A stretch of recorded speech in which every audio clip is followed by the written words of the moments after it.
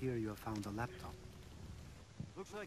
Why don't we have those Yahoo Answers things that are not Lost related still. Oh yeah, Yeah. I've got this open. If We should read one of those. Which Yeah, ones okay. do you have, Keith? I have the I'll just read this one because it's so short. Okay. How do I make my son into a super soldier? Yes. Yeah. Okay, so my son is 2 years old right now, and I want him to be a super soldier. All I need to know is, where do I start? And then the best answer, it starts off with, ooh, such a cool father. It's Not crazy. Not crazy. It's really worth reading the whole of that answer. Yeah, I'm going to. Good. Hold on. you Pretend I wasn't just here for a second. What Sure. are we talking about? This is a Yahoo answer that they found. I think that specifically Austin found, right? Yeah, Bleeding Heart in the chat, and I found this the other day. Okay. This is a, how do I make my son into a super soldier? Okay, so my son is 2 years old right now, and I want him to be a super soldier. All I need to know is, where do I start? And then the Wow. best answer is, ooh, such a cool father. Okay, okay, cool. Being that I used to train units in the military, although I'm South African, so it's actually a bigger thing than American training.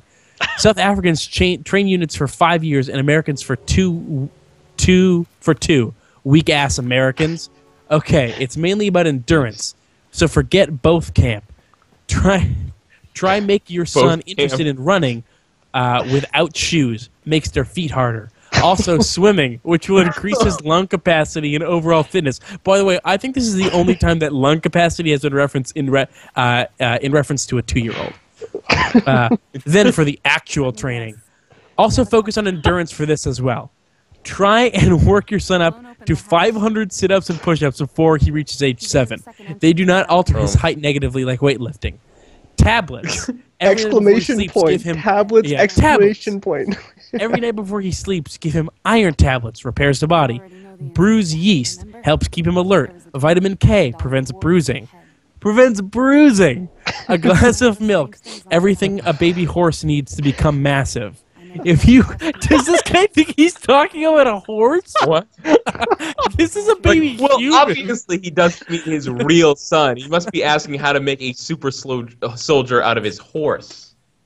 Right? And if you think it's okay, zinc promotes testosterone production, may cause an early sexual development. Wait, all right, time out really quick. I just want to make a specific point. I just realized at that point he says, if you think it's okay. So just keep this in mind. He says, if you think it's okay, this guy, zinc.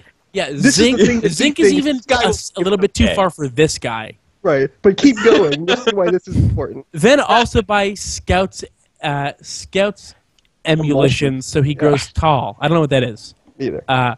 What you must track his heart rate at rest and during training. Buy a heart rate monitor so he can wear while he sleeps for rest setting. Anything below 70 is superhuman. My personal heart rate is 64. So wait, I don't think that's true. I don't think it's true either. That's totally not true. Like, I know that I remember, like, because my heart rate is like 64, and I'm not particularly fit at all. Or superhuman. Or superhuman. I know like all the people that like are into crazy like climbing up Everest and stuff have like heart rates around like 34. Yeah, like 30 and 4, like Lance Armstrong at a point had like 38 or something, and that was considered insane. Right. Anything below 70? That's so wrong. Yeah. That's the part of this that's wrong. Continue. Okay. So when his heart rate should be always under 100, always under 100. Try and make that a goal. Hold on. Yeah. Wait. Is it possible that he means superhuman for a young child, and young children have super fast heartbeats because they're because this guy's heart rate is 64. No, Sorry? this guy's. I think average is like 75. Yeah, I just did a search, and on Wikipedia, resting heart rate, poor is 82 and up. So for like all men of all ages. So he must mean something else. Or is an idiot. He could be an idiot also. I don't know. He's from South Africa. Anything below okay. So then monitor his urine production. How I'll leave that up to you. Try and make it your goal for him to produce 25 liters of urine a day. This is how you track how much blood he produces. The more fast he heals and absorbs nutrition, also the more oxygen his blood can hold. Then also record his appetite, what he eats and how much. Don't force him to eat anything which can lead to a proper craving cure.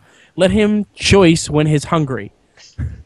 This is important because without a craving cure, the body can tell exactly what it needs and only what it needs to work at its best. The last advice is both muscular and adaptation. First of all, you want his body to stay moderately flexible. Too flexible is damaging because his body weight will cause his bones to break. So moderately flexible. You can do this by shower exercises. This involves putting his back flat to a wall and pushing his pelvis out, then filling his lungs with air and holding his breath. Then while the water's on against the wall behind him, he should, with his back flat, go up onto his tiptoes so that he's standing on the front of his feet, and then from there go down to a squat. Do this till it hurts. Then start counting from there to 30, increase by 20 each time. This will fortify his bone structure. Then also lift weights with his bent elbows above his head, then lower the weight behind the back. This straightens the back. His 2-year-old son. His 2-year-old son, yes. Great. The last two things. By the way, this was chosen as the best answer. Right, this guy's... By how many voted? No, the person who asked the question chose this. Because, yeah, this is the answer. This is it. It says Asker's rating, 5 stars. Thanks, Dave. I'll make sure I have all this written down, and thanks for your help. That's okay. This is these are the last two things. Conditioning. Look up Okinawa conditioning, where you flog your body all over in order to bruise it. Do this even on the bone every 3 days. Yeah, go over that one more time. Just start this over. This paragraph. Where you flog. Question. Yeah. Yeah. When was this? 4 weeks ago. Oh, damn it. I was hoping it was at least 2 years ago so we could know how it's going. Okay. Where you flog your body all over in order to bruise it. Do this even on the bone every 3 days. Only let your son hit himself in a way that he is comfortable with. Oh, man. It also teaches him how to take and give a beating in a way that doesn't harm him. Use a tempestuous object. It's a heavy, rough object that is hard to hold. Too big for the hand to hold for long. This object should be about open hand size so that it can strike and be striked. The last is to make a leather suit filled with lead added. You can Google how to make a liquid leather, Morning Glory, and rubber. Try sap along with tire leather powder, some milk textiles. He Such can a cool bathe dad. in this mixture, then cut areas for zips once it dries. Then you have a bulletproof suit that heavy and conducts heat away from you. The weight in the suit will train him to get used to lifting more. Okay, hope this helps. Dave out. So after he's done flogging himself, put him in a bath of liquid leather until it solidifies around him, and then cut out areas for zippers. This guy is going to be the best dad. That was insane. You know, he's insane. Okay, I gotta go make a work call. I'll miss you. Kyle out. This guy Dave signs every single question Dave out, and it's pretty great. Yeah, that Kyle out. Kyle out. Exactly. Dave out. Guys, I found some coconuts and stuff. Nice. Did you get that gun are you playing before? a game right now? I'm still playing this. Wow, what? I thought this was a podcast where we read crazy stuff on the internet. That's basically it. Yeah. I'm finding a bunch of examples of the numbers 4, 8, 15, etc. Although I feel good about these Yahoo answers in that they're way longer and more in depth than anything your friends over at my brother and me would get into. Yeah, I think it's a different. Yeah, it's true. This is a different animal. Different for sure. territory, Right. I think. Yeah. We're also not offering our own help. No. Right, no, We're not looking to help these fucking crazy. Yeah, like I'm not gonna go tell this guy how to turn his son into a Spartan 4. If anything, I'd like to hurt these people. Is there a number we can call to report them? I like that Ry Vidal before he left said, "Okay, it's certainly been, well, something." That's probably the best way to describe any of these streams. I think it's been pretty good. Yeah, we've done our work. That's what that means. I like how, like, have either of you guys read Dostoevsky's Notes from the Underground? I love that book. I have. Yeah, this guy, the superhero one, I think it starts off a lot like Notes from the Underground starts off. like just so self-loathing, but... It is. Yeah. Like, I know what you're thinking. What a stupid question. What's wrong with this guy? Like, I want to be clear, Keith, you're the only human ever to have said, this Yahoo answer reminds me of that Dostoevsky book. Oh, man. That's it. By the way, that's a great book. If anybody's never read it, it's really good. Also, The Crocodile is another good Dostoevsky. Also, Crime and Punishment. I've never read Crime and Punishment. You should read Crime and Punishment. It's really good. Yeah. I have a specific version of Notes from Underground that I like. I'm not going to get into this, but the point is I'm a huge fucking nerd. Yeah. Yeah? Which version? It's the most recent translation in which they translated Notes from Underground instead of Notes from the Underground. I think that's the one I have as well. Oh, yeah. It's a really great cover, and the other one. They capture his snark really well and his kind of the humor in his voice really well. I think that's important. It's a better translation? I like the translation. Yeah, that's the interesting thing about Dostoevsky, as long as we're talking about nerd shit. Right. Is there have been a lot of different translations of Dostoevsky, and some of them are significantly better than others. Yeah. I like one that I have. They're super dry, and like I get the point for that. I get like sometimes you want to be dry and serious, but other times like you do want to capture the fact that this dude is funny as hell. And I really hope Kyle comes back and we're still talking about Dostoevsky. He will be super confused. I bet Kyle has a lot of great opinions about Dostoevsky. Just kidding, because Kyle's an idiot. I did the first 2 pages of Notes from the Underground as a monologue for an acting class, and it was like just so much fun. Oh, it was so much fun to just like to get to say words that angrily. Yeah. It's great. Hold on, wait, I'll be right back. That's why Kyle doesn't read it's just you and me Dostoevsky. Now. Kyle doesn't need to read Dostoevsky. He's just always as angry as the narrator from Notes from the Underground. So I'm using a compass. Oh, so this really is Miasmata-esque. You sure? Sure. I think that's giving it a lot of credit, but... Wait, why are you loading your last checkpoint? I got lost, so I got too far off the path, so they're like, do you want to go back to the start? I thought that was you going into a pause menu and saying... that was the game saying, hey, you're lost. And you know what? In this case, the game was right. God. Jesus Christ. Trying to see if there's any other... This is a video game. Is a video game. Sorry. Welcome I went back. to go find my copy so that I could read my favorite part, but I couldn't find it. That would have been the greatest, like, this is the stream where we read shitty, crazy Yahoo Answers questions and Dostoevsky. That's what we do on this stream. And again, if Kyle had come back in the middle and thought he was reading a Yahoo answer... You're right, that's worth it. I'm going back. If he came back in the middle of that, we're just like, no, this is from Yahoo. We're still on Yahoo. This is Yahoo Answers. Don't worry about it. I just came back after it, and you guys excitedly talking about something, and I don't know what you're talking about. That's fine. Don't worry about it. Well, I am worried about it. I'm very, very worried about it. Hey, don't worry about it. Okay. Infested Chris wants to make sure you know that you're getting shot at. Did you notice that I know that I'm getting shot at. There's not much I can do because I have a gun, but I don't have any bullets. Oh, here we go. This is the one I missed last time. Load your gun with your coconuts. I'm pretty sure that's what they did on Gilligan's Island. There it is. Spiked it.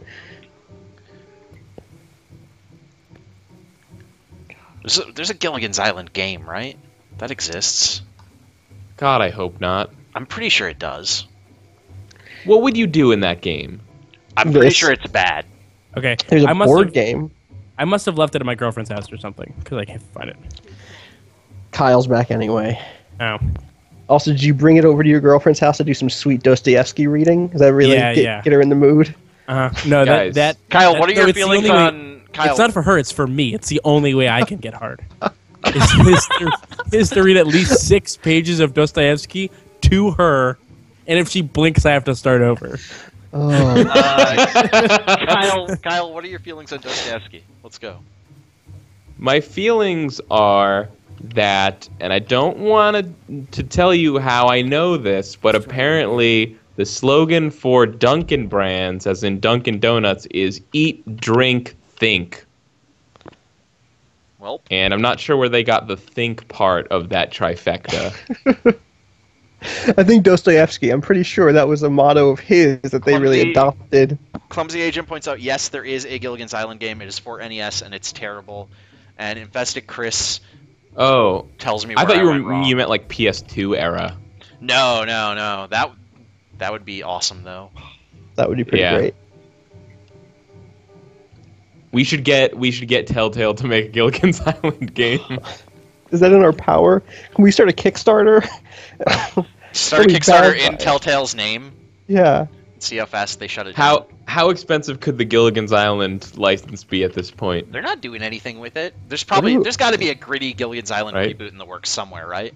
Oh. There has probably been a Gilligan's Island reboot in the works perpetually since the last thing that was Gilligan's Island. Yes. That sounds right. Oh, okay. So I found just a PDF version, bringing it back to Dostoevsky, obviously. It just I think it's my favorite part because as someone who writes a lot, I felt this exact same feeling, but followed through with my instinct, and it's I did not take bribes, you see. I was so bound to find recompense in that, at least. A poor jest, but I will not scratch it out. I wrote it thinking I would sound very witty, but now I have seen myself that I only wanted to show off in a despicable way. I will not scratch it out on purpose. Oh, that's super good. I love it. He's great. At the beginning, he's talking about not taking bribes because he's a video games journalist, right? That's Yeah. Accurate. And there was a publisher Dostoevsky got his start writing about video games. Yes. There was some publisher who stopped clanking some DLC sword. Where did us talking about video game writing come in? I don't know where that started. Oh, that Dostoevsky quote starts with him saying he doesn't want to take a bribe, and I was saying, just for his writing. And I was comparing that to internet conspiracy theories that think that all video games writing is money having. Yeah, theories, right? You guys hear that? You guys hear but that? I am no longer. I was a spiteful official. I was rude and took pleasure in being so. I did not take bribes, you see, and so I was bound to find recompense in that, at least. You guys, this is the worst. Did you guys see that article about the aliens, colonial marines?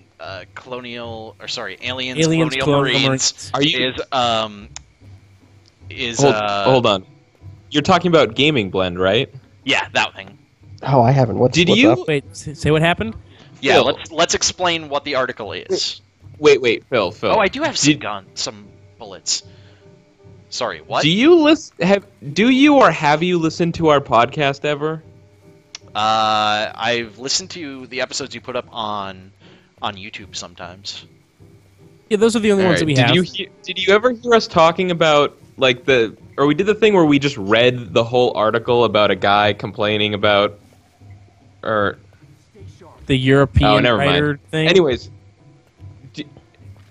Keith, do you remember the time that we talked about the game?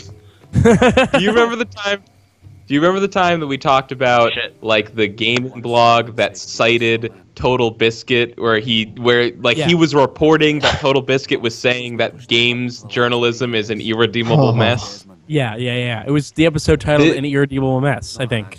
Yeah, the episode title was "An Irredeemable Mess." That guy came back with a vengeance to talk about alien colonial marines. Oh, so it's that same guy.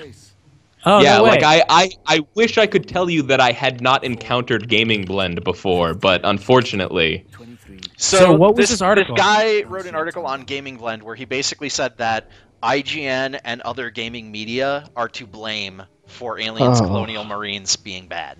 What is this guy's weird thing?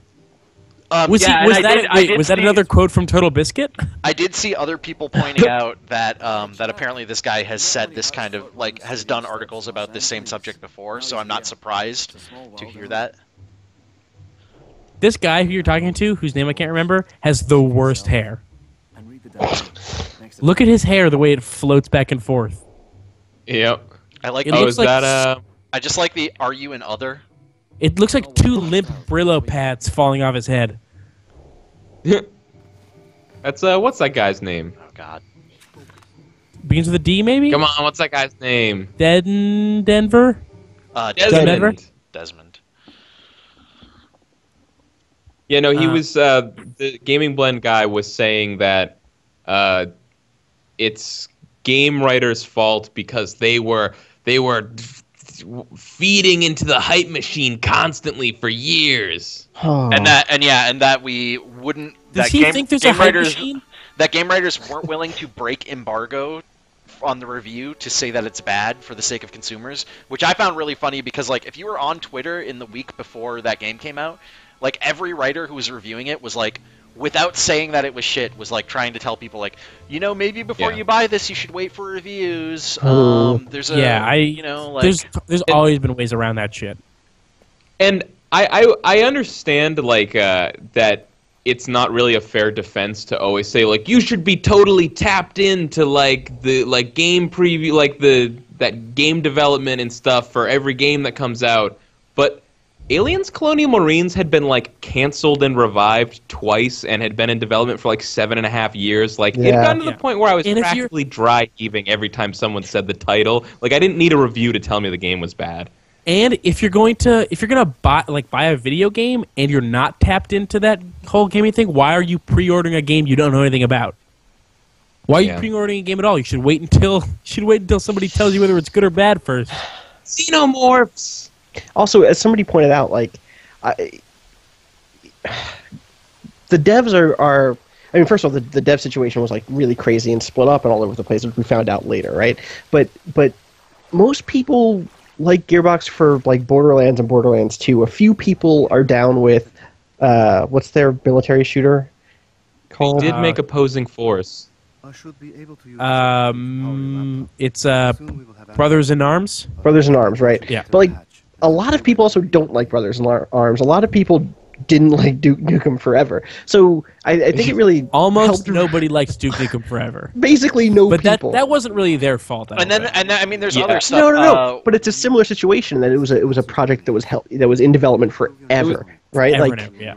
But there's so this is the thing. A lot of people Borderlands has definitely caused a lot of people to forget that they've worked on a lot of bad games. They did, including Borderlands 2. Oh, jokes. Kyle was saying that they did the Opposing Force. I think that's what you were saying, Kyle. I think. Yeah, they did the 2 Half-Life 1 expansions. Yeah, so Half-Life, Opposing Force, and Blue Shift. Both of those were pretty okay, if not up to Half-Life levels.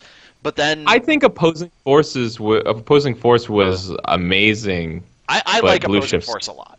Right, it was 13 years ago. But also amazing is a stretch. Sorry, it was very good. Gearbox also developed Half-Life Decay, which was the PS2 co-op campaign for Half-Life. That is really shitty. Oh, that's a shame. Also, Blue Shift, which was pretty shitty. Yeah, I think it just reminded people that Gearbox is not I mean, I don't know. I'll work on your laptop. I suppose it's not particularly easy to have integrity as a game developer of we're only going to put out games that are great. But I mean, bad games happen. That's understandable. Yeah, we're playing Lost via Domus. I mean, listen, guys. Gearbox put their name on Duke Nukem Forever and had Randy Pitchford come out and do promo videos we're putting out Duke Nukem Forever, you guys, and then look at what there that was game was. I remember some of the quotes around that. He had said stuff along the lines of you can't be a true gamer and not play Duke Nukem Forever because it's Duke Nukem Forever, and I think he said something along in the a way lines of like, kind of true. kind of. Yeah, I mean, I feel like for a couple years it was Randy Pitchford's job to lie to people that Duke Nukem Forever was going to be good, so that they could make another Duke Nukem game. It was really only a year. It was that they yeah, had it was like 6 months. Okay, so yeah, so a something. year. But Basically, like, he even Don't had like a worry. crazy quote where he was saying like any game reviewer who gives it a score below, like, I don't know, if he said like below a 7 or something is like lying or being irresponsible or something like that. He fit 2 years of lies into that single year of lying, though. It was really good work. It was Are really you sure lie that dense. quote about 7 wasn't from George Broussard? I'm not sure. You should look that up. I don't want to misquote Randy Pitchford. That sounds like a Georgie Broussard B quote for sure. Sure. Yeah. But then again, so does the thing about like you wouldn't be a true gamer if you didn't play it. Yeah. So, but yeah, so for basically, and that's their plan, right? To make another Duke Nukem, but make the whole thing. I mean, they talked about that. There's definitely not been anything officially announced. At Well, this assuming point. that that's what they're doing, that was his job, was to say to people that this game was going to be great, so that they could have a chance to make an actually good Duke Nukem game. Maybe. I don't know.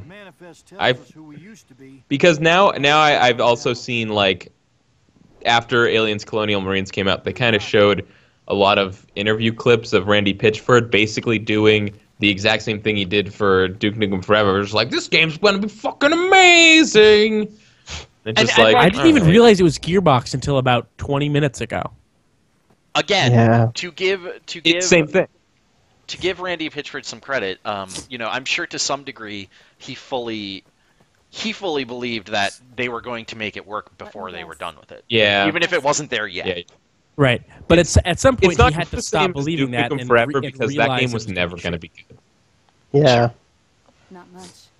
I don't know, Pete. Like I saw some side by side of a like a playable demo that looked all right. Was that whole thing faked?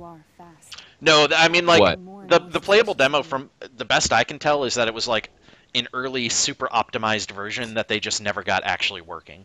Yeah, I mean, if On that, any, that like, version of the reasonable game system or went something. through, then that game could have been all right.